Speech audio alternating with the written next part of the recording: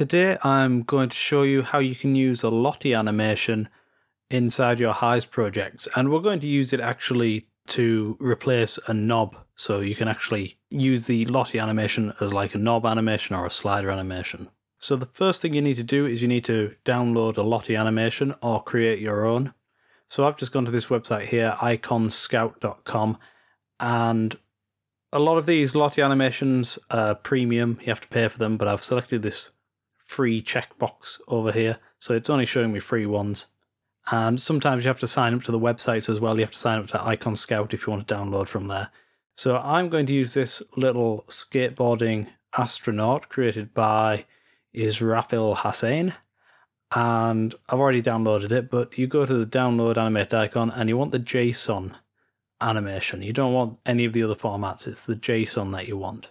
Okay, so I've already downloaded that, and I've created this folder on my desktop called Lottie Demo, and inside here I've just put that file, the JSON file, in my images folder, but you don't actually need to do that. You could just put this file anywhere, and once we're finished bringing this Lottie into HISE, you can actually delete this JSON file, but just to keep things a bit more convenient, I've put it inside my images folder. So we're going to open this JSON file in a text editor. So it's quite a large file, you can see there's a lot of text here, so it was a bit slow to open, but I'm going to hit Control A and Control C to copy everything in here, or I could go to Edit, Copy, and then we can close that. Now back in HISE, you're going to go to this button up here, which is for creating a custom pop-up. You're going to go down to Create New Pop-up, and then you'll get this new floating window. So you just click this little button here to make it movable, click it again and it'll lock it back up into the top corner. So I'll just bring it down here. So we're going to right click in here, we're going to select Toggle Global Layout Mode to turn off layout mode. We're going to right click again and select Lottie Dev Panel.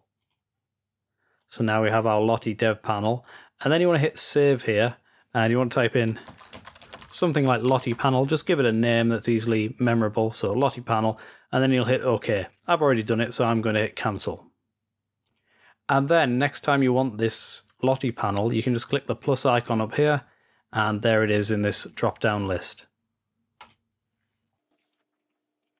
Okay, so we copied that JSON text. We've got to paste it into this little text box area here.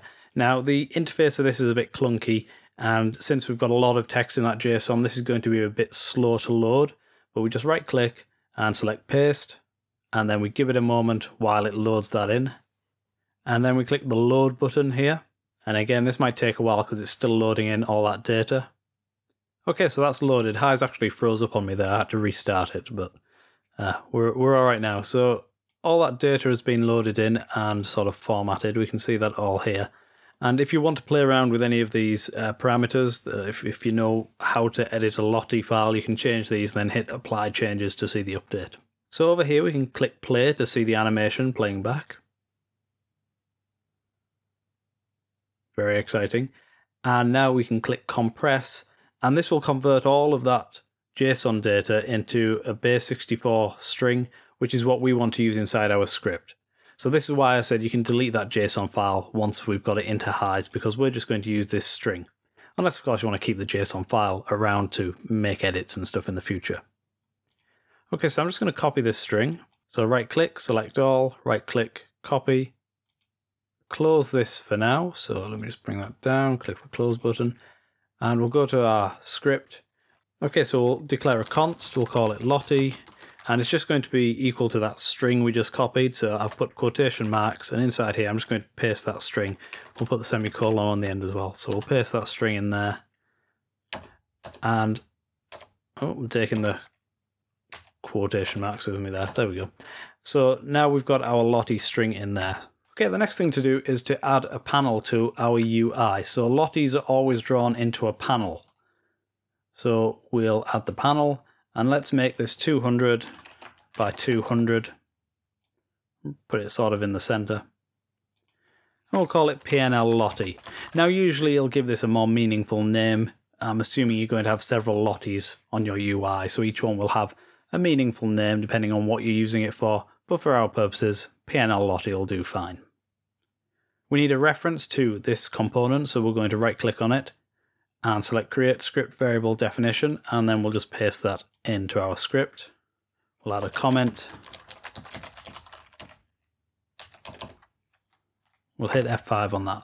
Okay, now we need to assign this Lottie animation to our panel. So we write PNL Lottie dot set animation, and then we want to put that string in here, which is just going to be our Lottie variable.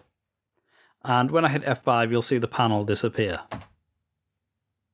and it's replaced with our animation. And the proportions aren't quite right on this. I don't think it's exactly square, so maybe we can make it a bit different. Let's see. That's all right. Okay. Okay, now we need to know how many frames of animation are in this Lottie animation, and we can get that data and some other data from the panel itself. So if we write const Lottie data equals PNL Lottie dot get animation data. And now if we have a look in the script watch table, we can see that variable and we can see what it contains. So active, current frame is 0, number of frames is 121, frame rate is 29.9. So this number of frames isn't always 100% accurate, so we might need to adjust slightly, but this is saying it's 121 frames, so we'll see if that's true. So the way we can set which frame of the animation is displayed is we can write the name of our panel, dot set animation frame, and then we just put the frame number. So we can put like frame 50 in here, or we could put a different number in here. Let's put 100 in here, and he's going back down the moon there. So that's how you set the animation frame. So now we're going to assign a knob that's going to do this for us. So we'll delete that from there. Let's add a knob to our UI. We can call this KNB Lottie. And in the properties over here, we're going to set the maximum to 121, so that's the number of frames we've got. We're going to set the step size to 1, and the middle position can be set to 60, which is about halfway. And we'll hit compile. And now we'll right click on our knob over here, select create custom callback definition and paste that in. Let's add a comment. And then in the control callback, all we're going to do is call that same function, PNL Lottie.set animation frame. And for the frame, we're just going to give the value of the knob. And then we'll hit F5. Okay, so now as I move this knob, our little animated dude is going to go back and forth. So it's going to be like 121 frames was correct, because there's the middle of the animation and there's the end of it. And of course, if you wanted the animation to stop earlier, you can just change the number of frames by changing the max of the knob. So if we change the max to 60, for example, set the middle position to 30. Did I do that correct? Let's see. Yeah, 30. Hit compile. And now our animation is only going to be half as long for the same, for the full length of the knob's range.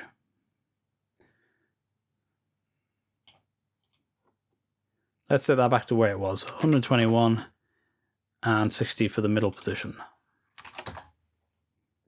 Okay, one thing I like to do is I like to take the knob control and put it inside the panel, and we'll set that to be the same width and height as the panel and start at the same position. So it now takes up the full width and height of the panel, so it's the full size of the panel. And then I like to assign an empty PNG as the image so that the knob is invisible. So in my images folder, I have an empty PNG, so it's just a PNG that's got no data in it. It's just empty. You can also do this using custom look and feel as well, but using an empty PNG is a little simpler. So we're just going to select that. And now it's assigned to our knob. If we hit compile, then one thing we need to do is add number of strips. We just need to change number of strips to 1. And then we hit compile. There we go. So now the knob is still here,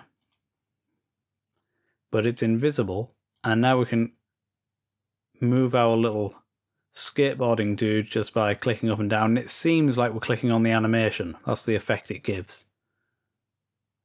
but really we're clicking on the invisible knob. And we can prove that the knob's there by showing the pop-up value. So if we enable the pop-up value, there we go, we can see the pop-up value there from the knob control.